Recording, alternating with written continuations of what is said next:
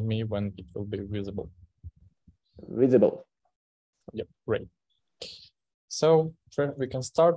So we will talk about code generation, why, how, why will you need it or not? What's the good points, bad points? Like, let's look at our agenda. So first of all, we will look at some brief overview, how I started with code generation, some reasons why you would want to generate code. We will see some live demo of almost all things discussed before. Reasons not to generate code, some types of generation, and some small tips and tricks that will help you. So maybe let's begin with like overview and like what is code generation in general. So it's basically anything that you do for generating the code. And like I want to specify that like today we will going to talk about like things that are mainly focused on code generation and not like some data generation or something like that, because like it's completely different and cool topic to discuss, but not today. And like how I actually got into code generation, it's all started like a year ago when I wanted to create my own library for Telegram bots, because all existing libraries were dependent on a lot of interfaces, not full implementation, and something like that. Just because Telegram doesn't have like structured documentation and reference of their APIs. So I decided why not to generate code for it, and it begins there. So, and we will look at that later. And first, like let's look at why you would want to generate code.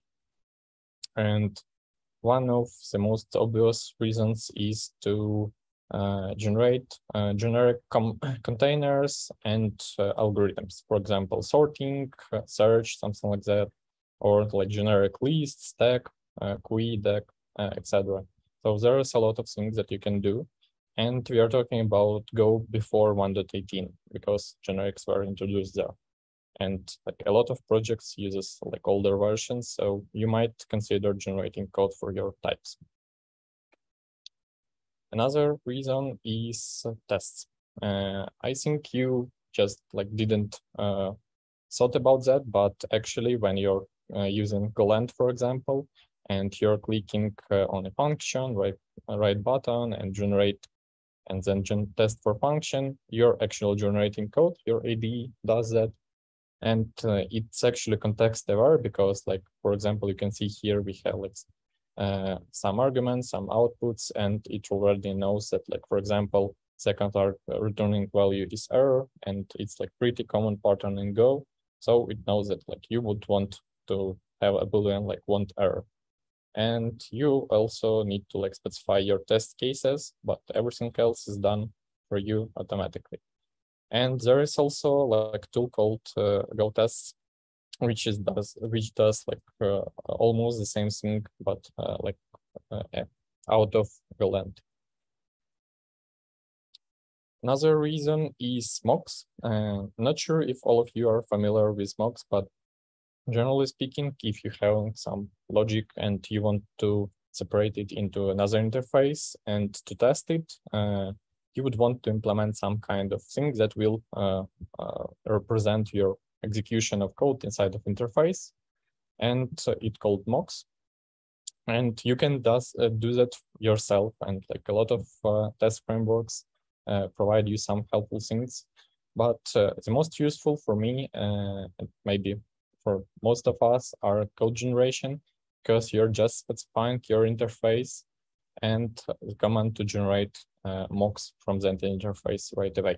And you get all like cool features without doing nothing. Another things is bindings and tools. So it's kind of strange category because what is it? But let's look. One of it is gRPC. As you may know, gRPC uses protobufers, and it's a binary format. So you need some kind of serializer and deserializer to perform your use of protobufers and sending data with gRPC. And actually, when you're using gRPC, it generates your code for you. So you get like a server and client, which is automatically parses all your data.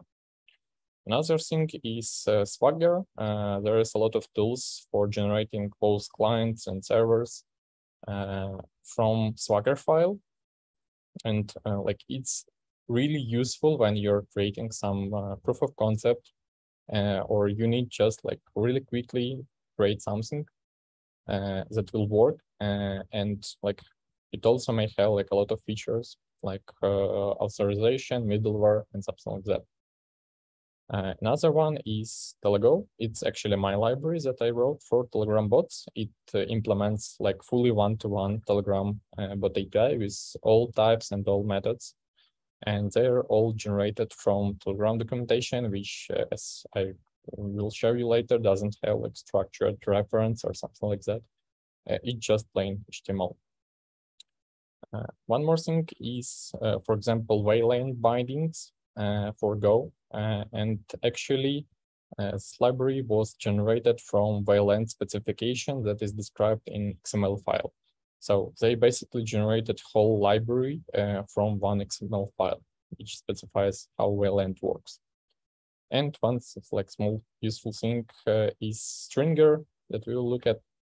It's a tool for generating string method for your enum types, and we will also look at it. And two small places where you can look at some cool stuff that are generated is starts for web framework, and there is like a list of repositories that are with like template code for starting your web framework. And I know that some of them are using generation for help you start your project, like generating models and types and something like that from, for example, from your database. And another place where you can look for generators and tools is at GoAwesome repo. They have also tech generators there, so you can check and look that there.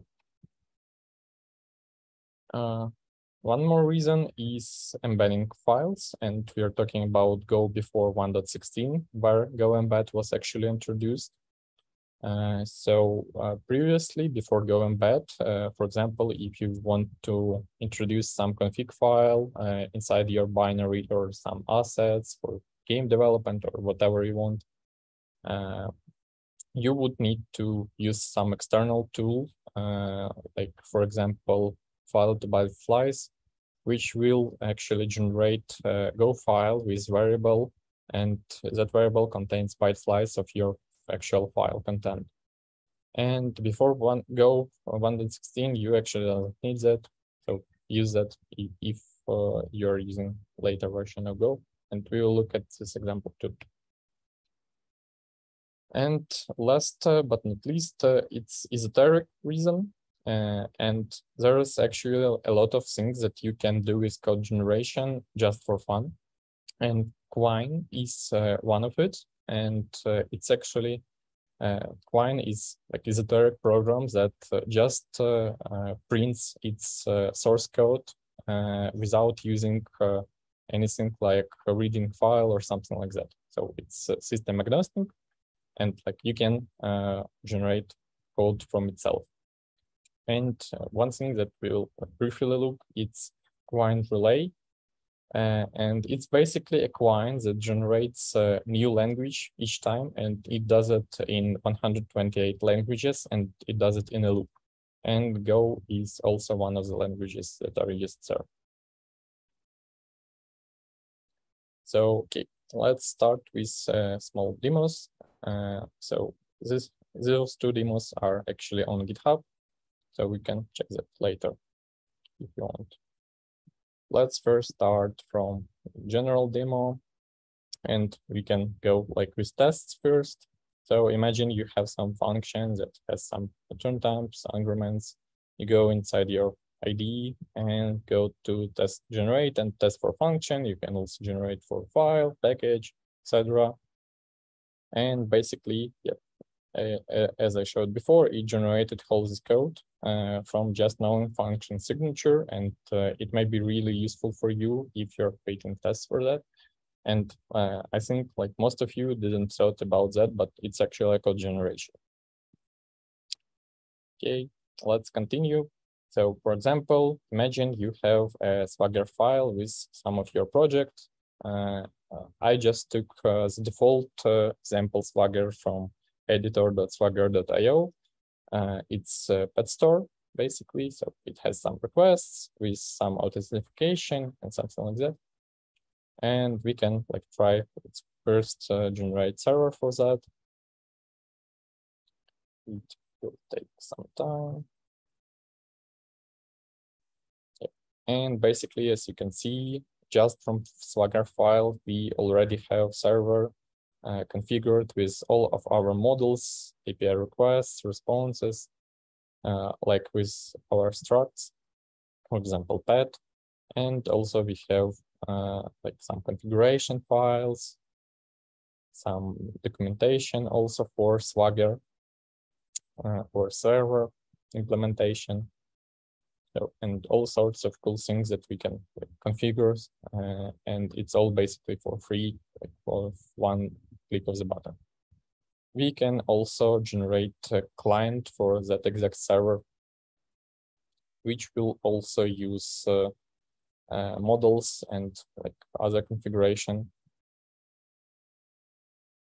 And as you can see, we have like pretty full client with routes, configuration, and other things, all of that, like models. Here we can see like we have like, for users, creating users, deleting users, login, something like that.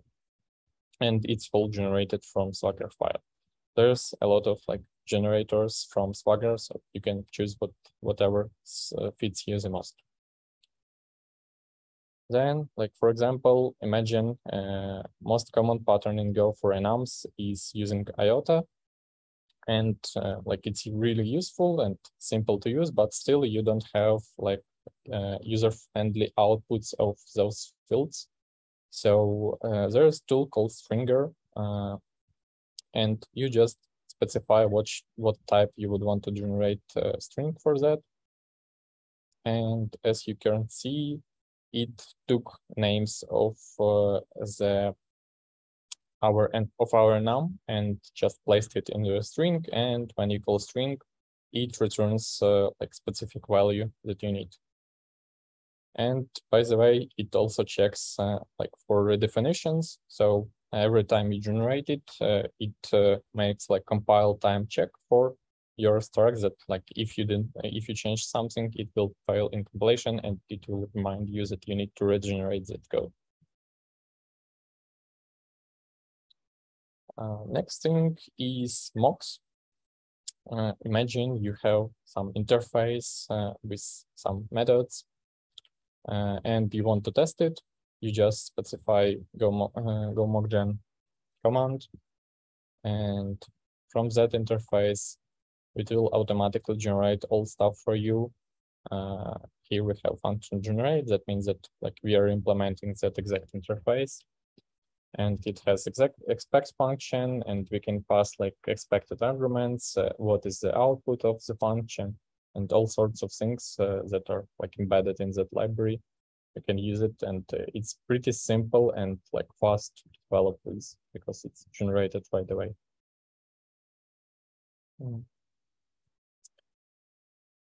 Another example is gRPC. Imagine you have like really simple or not simple service, like it has one method, one request, one response. Yep, and we want to generate server for that. We calling protoc command with some arguments for generating Go code. Yep, and we basically got our code generated for gRPC ready to use. We have like our response, request, and it already has like some serialization and deserialization data because, like as you remember, protocols are binary formats. And also we have like already server generated for it. So for us, we just need to implement server interface that will return response, accept request, and we can use it. And for client, we just creating new client with new gRPC connection. We can right now use it with our request, and it's also generated. Things that we talked about, it's embedding files. And let's first look at like how we're doing that with Go embed right now. So we just specifying Go embed, side effects imports, and we're specifying the file name. And in runtime, this variable will have content of that file. You can specify here string or just a by slice, whatever you want. Also, you can use like dir/star, and this can be embed.fs, which will actually give you full file system support. And you can like see your embedded files and use it as regular file system. And the thing is that like before Go embed, we should have like such thing as code generators, which will generate like actually a file with content of your desired file. Let's run it. And as you can see, we generated some file. It has our variable and it has the content of the file that we wanted, which is the same. And those generators basically work the same, but difference in interface. And one thing that I want to talk about, it's about library EasyJSON, which is not maintained. That's why I didn't put that in presentation, but still you can find some alternatives to it which are maintained. And basically what it does, it is actually generating JSON marshallers and unmarshallers for your structs without using reflection. And like as you can see, it has like already generated code for fast and like really performant generation of JSON. The reason why those libraries are really useful is when you're basically creating new types with JSON tag. In Go, there is no way except using reflection for marshalling and unmarshalling JSON. Yep, there are some libraries which will be faster or slower, but at the end of the day, you have only two ways of marshalling JSON. It's code generation or use of reflection. And code generation generally are more performant. Okay, so let's then maybe look at some example of implementation of generated containers and like difference between generic and generated code. We will look at like simple stack implementation. And as you can see from user perspective, like when we are creating two different stacks, their user API, it's completely the same. You can tell the difference between them. The difference is only when you're creating them actually.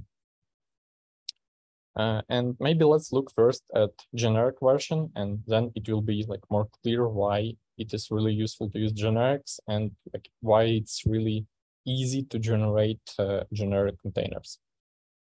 So our stack, it's a container just, and it doesn't depend on like underlying type. That's why we are just specifying type parameter as any, and we are using it almost everywhere just as like return parameter or our receiver type. And let's look then at our generated code.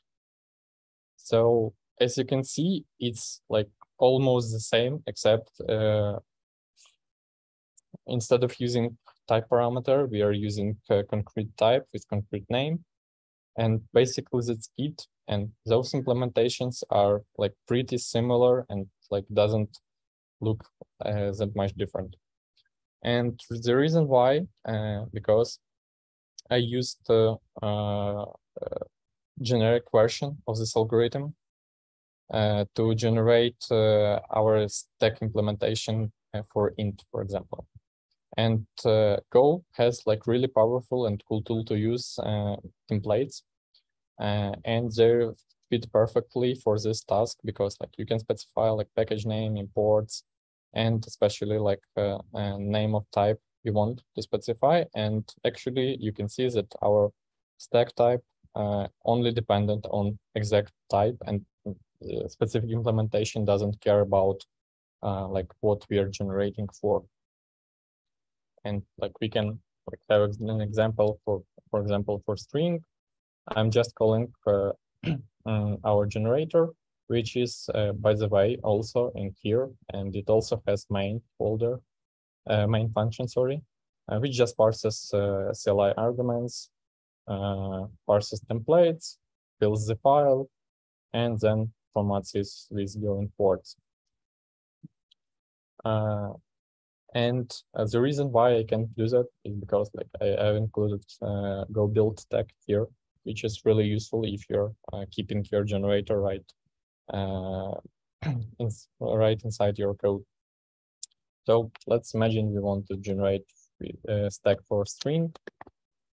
We just need to specify like what type it will be and like names as a tribe. And we can go generate. Let it reload.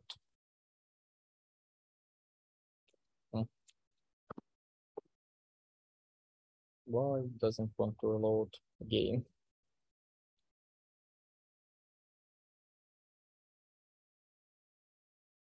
Oh, now it worked. Golang doesn't want to change files very often. Reload, sorry, then. And as you can see, here we have like stack for string, and the only difference is that it uses word string instead of integer int. So it's really easy to generate such code. And like in case if you don't have generics available for you, you can go with that. And let's then go to Quine. So this is actually a source code of the program that generates its codes. And as you can see, it's like pretty small. The string is not really long. And like let's look at what it can do. So let's run it. And as you can see, it just generated Go code. And like, for example, let's put it into file.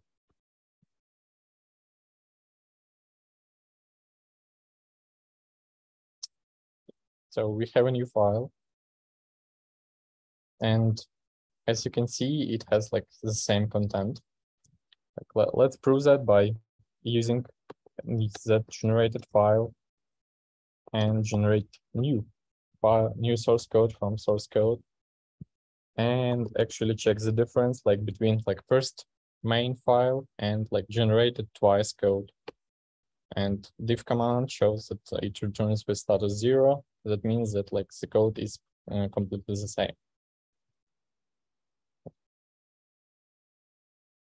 So as you can see, like all three of those files have same code.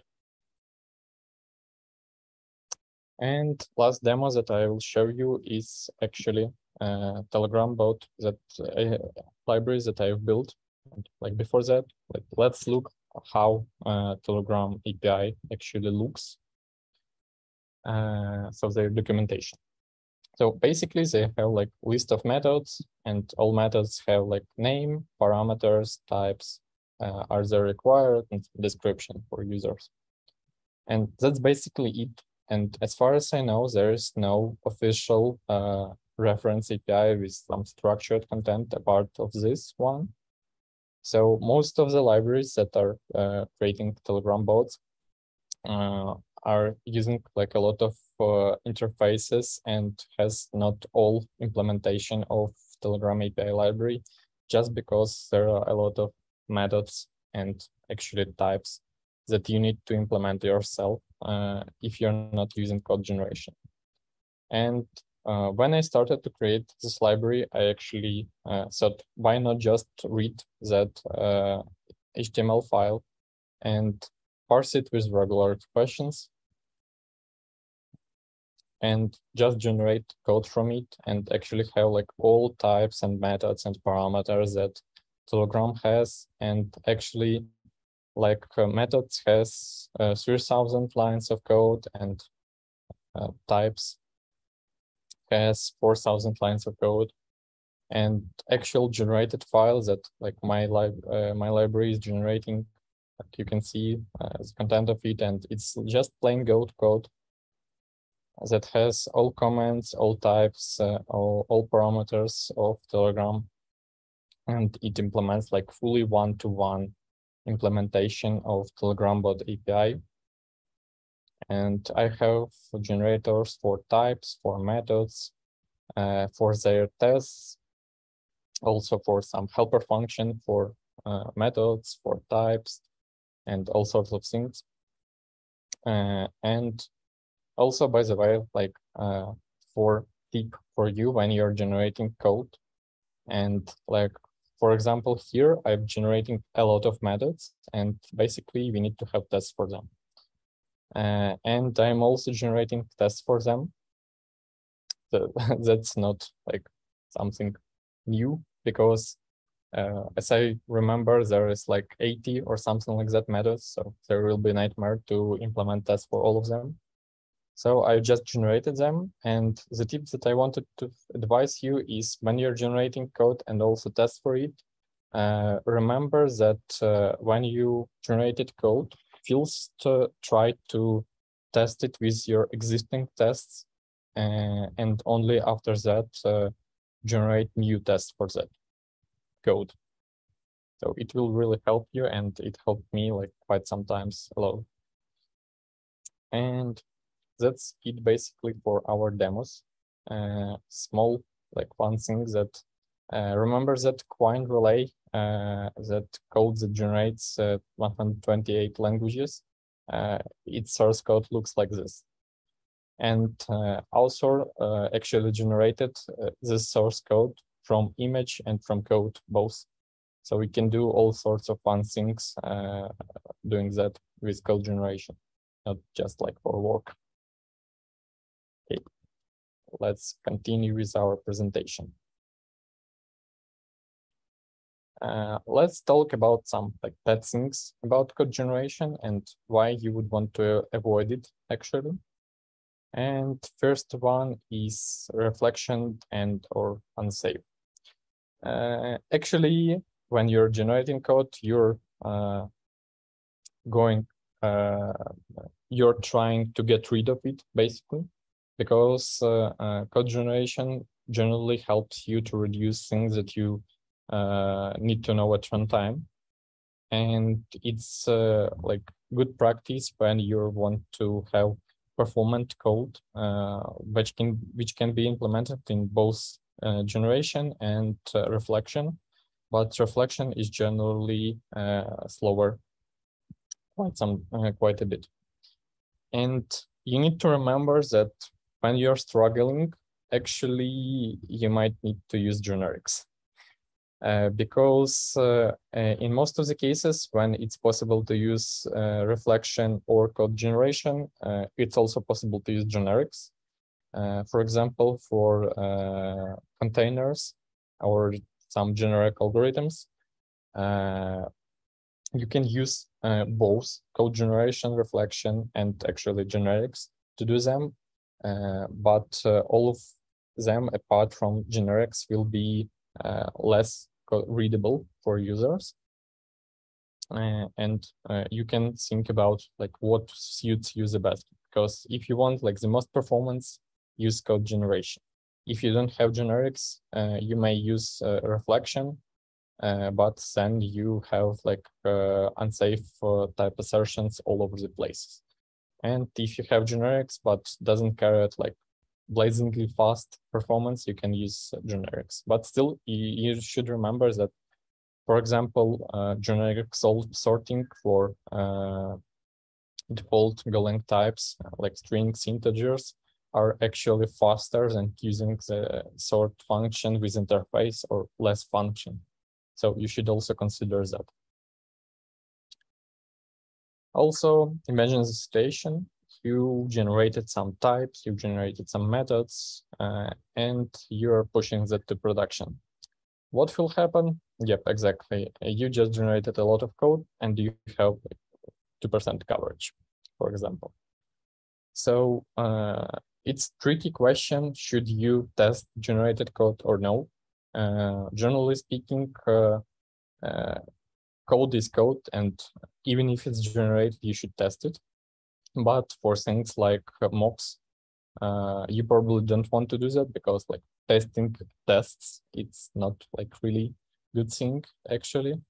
But still you need like to consider what you are doing and like is it feasible for you to write tests for your generated code or no? And like if it's critical, should those tests be generated or you should write them manually? So there is like a lot of things that you may want to discuss on that. And another thing is it's hard to change code for specific use cases. For example, imagine you have some generator for example, for some container, and you want it to behave differently for different types. And the thing is that you actually need to do changes in code generator itself and not a generated code.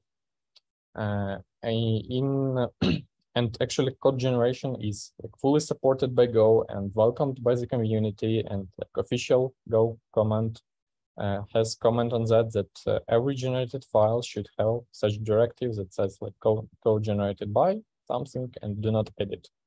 So this thing is like really important, and like a lot of editors treat this thing and for example, in Golang, it says at the top that this file was generated and do not edit it. And the reason why is because every time you regenerate your code, you will basically lose all your changes, and there is no point of changing that. So you will end up with changing your code generator and have something like that. And like creating code generators are like sometimes pretty tricky because of such messy stuff, which are really dependent on which type you're using for generating code.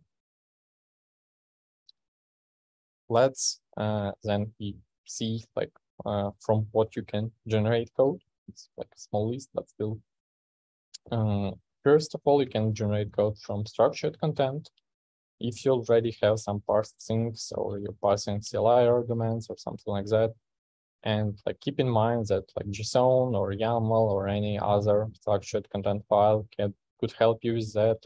Like even when you're creating generators that uses HTML, like plain HTML, you can use that as structured content and like not rely on regular expressions, but actually rely on HTML text for that. Another thing is that you can generate code from plain text, basically. And it may be really powerful if you're trying, like, for example, for behavior algorithms. Imagine if you described some behavior in some sort of form, and you're generating the code that will actually execute your behavior based on what you've typed. And it's actually like quite funny because like GitHub Copilot and other AI-powered code generators are actually generating code from plain text. And it's also like quite fascinating that right now we can do that just from plain text. And you can also imagine doing such things and creating like your designs of strategies to generate code from plain text. And last but not least, it's generating code from code itself. It's basically a structured content, but still You can read code just as plain text. You can read code by tokens. You can read code as abstract syntax tree, which is also like exposed to Go developers. You can actually parse your code using tools that are used by the compiler itself. And you can generate code from it. Like, for example, tests can be generated easily from code. And also like some extreme code generators can even look at concrete implementation and like look for error handling or something like that, and also check that in tests for you. And last, it's small tips and tricks which you can use when generating code. As you might already seen, I've used all over the places Go Generate, and it's really good practice to keep your codes that like commands to generate your code in your source code, because whoever joins your new team or something like that will don't know from where you got that code, and it will really like help both you and newcomers to understand. And also like remember that code is code, as already said, and you should format that code. You should sort imports. Sometimes your generated code should also pass linters. Like for example, in my library, my code passes library for Telegram bots. My code passes linters and like have no warnings for that. And also it need to have comments, because still even if it's generated, there still might be some people that will read it, and it will be really useful to have comments for that. So thanks for your attention, and like let's go to the questions, suggestions, anything.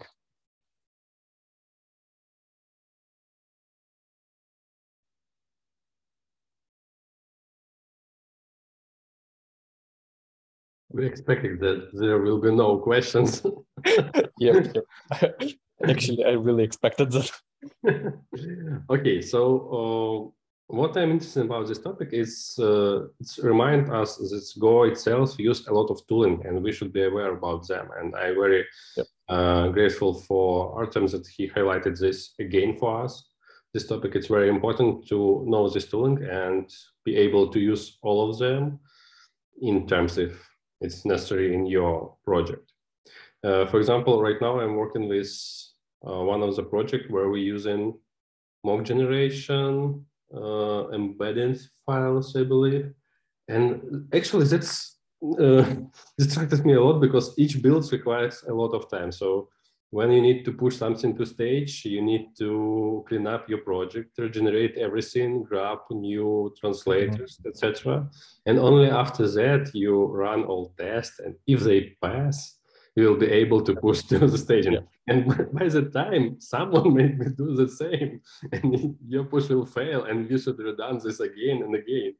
So yeah, it may become like Code painful, really painful. Maybe really painful because of generators itself. And like when I was developing my library, I don't want to show you generator because it looks really ugly, because there is like a lot of cases when I am actually checking for specific types, for specific like, use cases, and it may become like nightmare to maintain that actually. And like as Ivan already said, before everything you need to regenerate everything and check if it passes. And, Actually, I wanted to ask about the types, because I mentioned that you have two types, int and int64. Did you parse it description in your telebot? In your Telegram library? Yeah. Yep. So actually, for that thing, I don't remember where. Okay, I will just tell you. So when Telegram has actually int64, in case if you're using with user IDs, chat IDs, and in case if you're using it as Unix timestamp.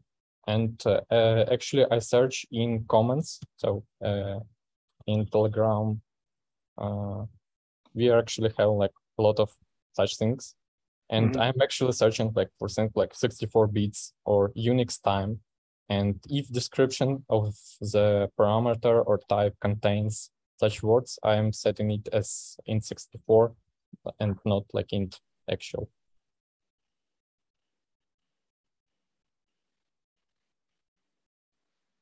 But still there is like places where it doesn't matter. It's not connected to code, but just a question: why didn't you use just int64 always?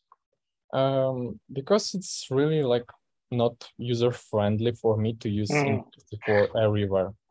Because often you're doing some stuff with your integers inside your code that like doesn't refer to int64. Like for examples, message auto delete time of its Unix time. I don't remember exactly, but there is like places where it like doesn't matter if it's used in 64, in 32, but like from code, it's easier to you always use int and only if needed using 64. And also, by the way, as far as I remember, on some architectures, it's faster to use plain int without specifying exactly is it 32 or 64 bits. Okay, thank you. Yep. So for example, like we have a hook information, it has max connections. And definitely this number can be maxed at int32, I believe. So there is no need to use int64 there. And like in a lot of places, it just makes sense to use plain ints. And I also see the comment that it's safe to use 32 bits for all integer. Yep. Actual Telegram, I don't remember where exactly, but it states that explicitly. And for where it was all types, and we have such available types, I believe. Yeah, it's safe to use 32-bit signed integer for storing integer fields unless otherwise noted. And like in all places where it's noted, we can easily parse that because all of them has like explicitly saying 64-bit or it's Unix time, which is 64-bit or something like that. So it's not like hard to distinguish those places, actually.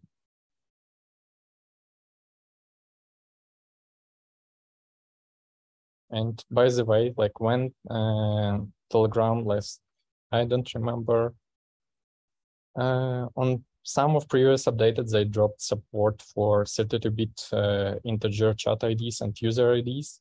And a lot of libraries were crashing on that because their integers were overflowing. And for me, it was a matter of changing, actually not changing anything, but regenerating my code. And it will automatically pick up that it has like 64-bit word in its description, and it will work.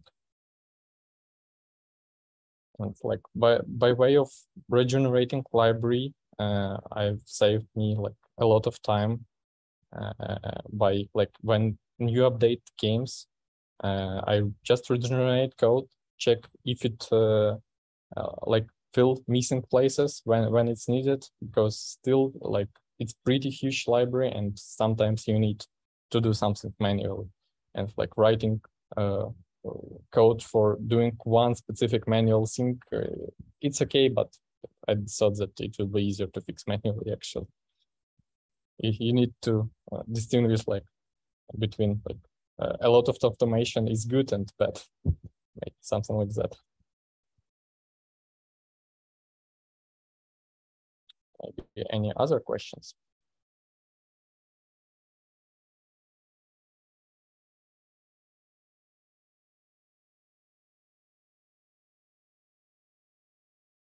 Okay, so if you want to check some links, they all are clickable inside our presentation, and like you can go through this code and check some cool stuff. And also definitely look at those places, especially Go Awesome.